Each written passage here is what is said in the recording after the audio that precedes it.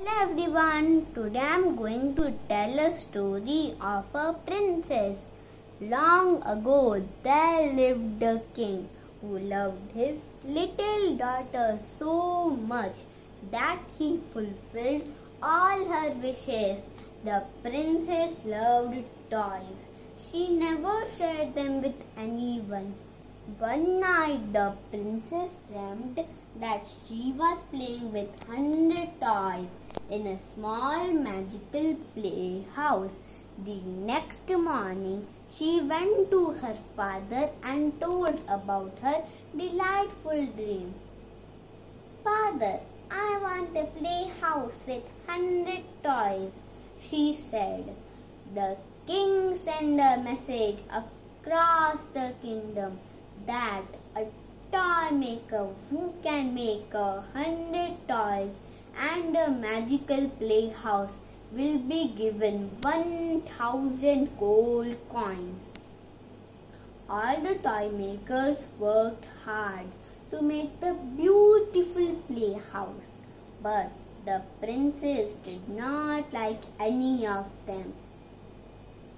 One day, a clown came to the kingdom and said, "I can make the playhouse and the toys." He worked day and night. 7 days later, a beautiful playhouse was there in the royal garden. It resembled a castle with towers and colorful windows.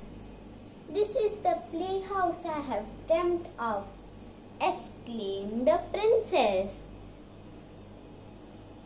Each toy inside the playhouse was new and unique.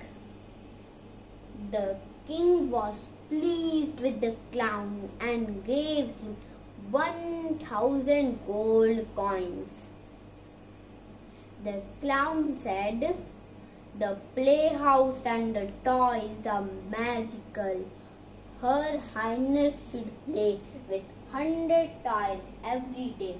If she did not play with 100 toys, the rest of the toys will vanish," warned the clown and left.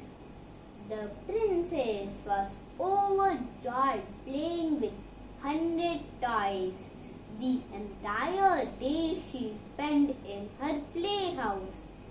Some days later, the princess got tired playing with 100 toys. One day, she only played with 70 toys. The next morning, the 30 toys vanished.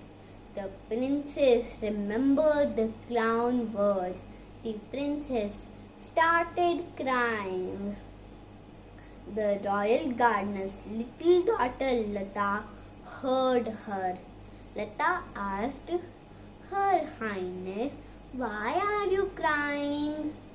The princess said, Some part of the playhouse and some toys vanished." "May I see your playhouse?" The princess thought for some time. Then she took Lata into her playhouse and they both started playing. The princess had never shared her toys with anyone. Now she realized that it was actually fun to share and play together. Before long, she invited all the children of the kingdom to play with her toys. So friends, what do we learn from this story? Yes, sharing is caring. Thank you.